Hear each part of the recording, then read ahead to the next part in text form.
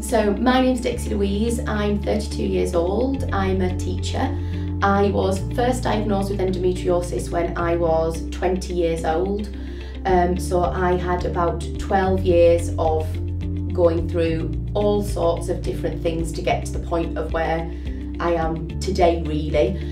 So I'd had 6 laparoscopies and I'd got to the point where I needed to do something to be in control of the situation, and I felt that my final option really to win the battle was to have a hysterectomy.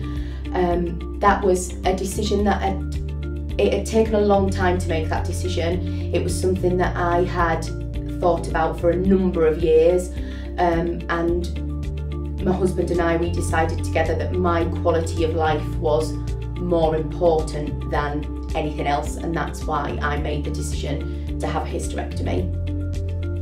So I was booked in for my hysterectomy last summer, and I didn't know about ovarian grafting at first until I went for my first consultation about it, and that's when I first found out about the pros and cons to having that type of surgery alongside having a hysterectomy.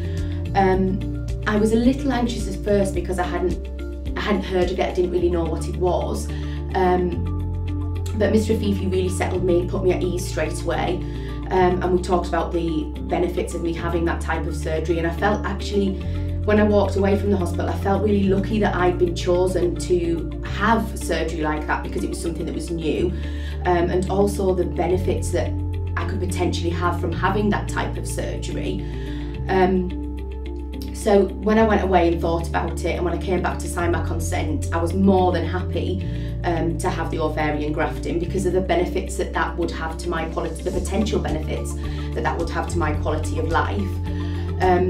So my understanding of ovarian grafting is that when I would be having my operation, that they would have a look at my ovaries and take some of the good tissue from there to construct a new ovary that then would be implanted back inside me at the time of the surgery.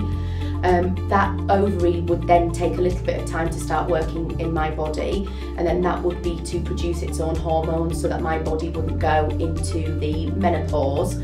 And from all of my other things that have gone on over the years, I had injections where I've been put through the chemical menopause, so I knew what that felt like, so I didn't want to experience the hot flushes and the mood swings and all the other things that go along with the menopause. So the ovarian grafting for me, being able to have that surgery and then not go through the menopause, that was a huge bonus for me, really, a huge positive, a reason to be able to have that. It's 6 months since my surgery now, I'm fully recovered and my ovarian graft is working. I am absolutely, my quality of life has improved dramatically. I am 100% pain-free. I no longer have mood swings, I no longer have hot flushes, I don't wake up in the night anymore, I can fall asleep easily now.